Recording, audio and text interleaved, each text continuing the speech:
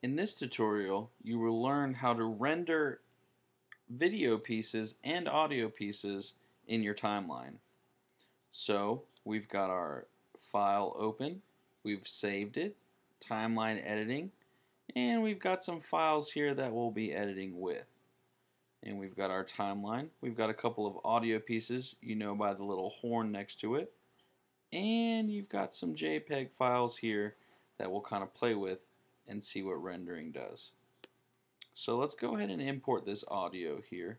I'll just simply click and drag it into our timeline, and then we are going to need these JPEGs, which will act as a video and go under the video track. I've got some here of the Beasley Broadcasting Center, some of the old plans, new plans, and the old Boom Bus Depot. So let's go ahead and do this in a chronological order.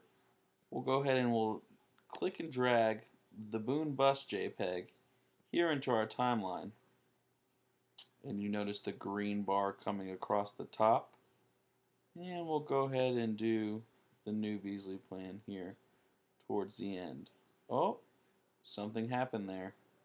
When we imported it into our timeline, it basically split the audio and put the piece in between the two.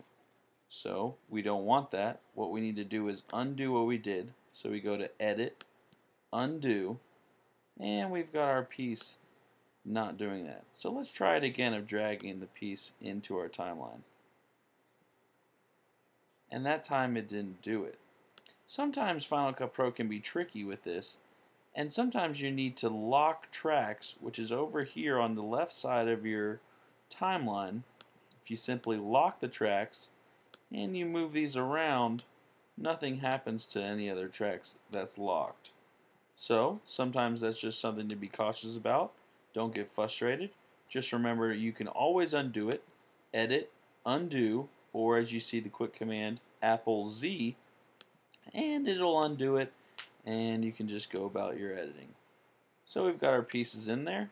They're green still, and keep in mind green means that it can play back, but you need to render it before burning it to tape, or in this case printing it to DVD. The other thing to keep in mind that we've got here is up here is our sequence canvas that we have our title safes turned on as well as our frame wire. Now what this enables you to do, title safe is this inner one that basically shows you this can play in this section, the inner square, on any TV. So to turn that on, we click our wireframe tab here. Image and wireframe we want on, I'll explain that shortly, and show title safe. That's what we want, title safe, in order to be able to show what exactly it is that we want, and it's safely going to be able to appear on any television or viewer window.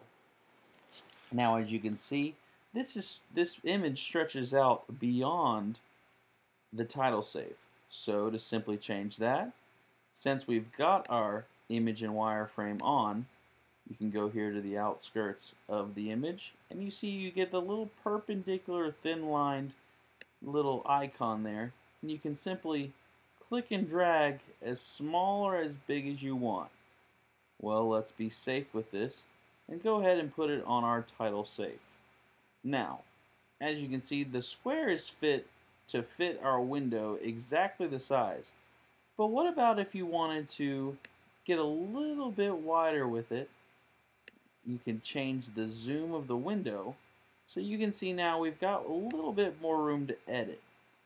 So let's say we wanted to fit it just within the title safe in order to be able to see it completely. And let's go ahead and play it back here.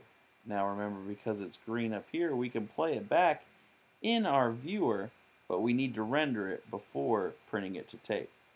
So we've clicked in our timeline where we want the playhead to begin. We simply hit the space bar or click play, and as my computer thinks about it, and there's our image right here, exactly where we wanted it to be. Now if we want to zoom in a little bit to see, you can fit to window, and it pops back up exactly where we want it to be. The other thing you can do here is double click the image, and it comes up here as well into your viewer, which you can edit some motion into it, different kind of filters.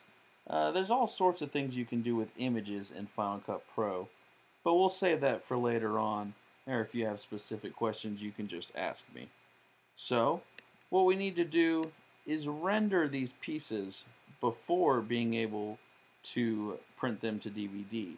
Now, if these were red, let's see if I can try and get them to be red. We'll split this up, move that down.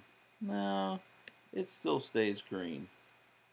But let's say I put some motion onto this image simply by adding a motion keyframe, adding another motion keyframe, and here at this point I want to focus in on the old bus depot here, and we'll zoom in pretty good on it, and that'll be it. So let's say we wanted that. It's still going to be green probably, but for the sake of showing you what you can do with Final Cut. And that's an option. If anything, that video can show you what you can do with images with Final Cut Pro. But for now, we still definitely do need to render this. As you can see, it's green here across the top. So to do that, we'll go to the top here of our menu. We'll click Sequence. And then you've got these different render options. You can render only what's in preview since it's green. There's all different things that you can render. I typically like to just click Render All. This takes care of everything, anything and everything that wouldn't be allowed to go onto the DVD yet that you would want there. So we'll click Render All. The processing window pops up. As you see, it can take, depending on how much you have, it will determine how long it takes to render. Don't have a whole lot, but because of this audio, how long this audio piece is, it takes a little bit longer. So now you see that these are blue, and that is good. Blue means rendered, it's ready to go, we won't have any issues with anything, especially come time when we print it to tape. So that's rendering items in your timeline in Final Cut Pro.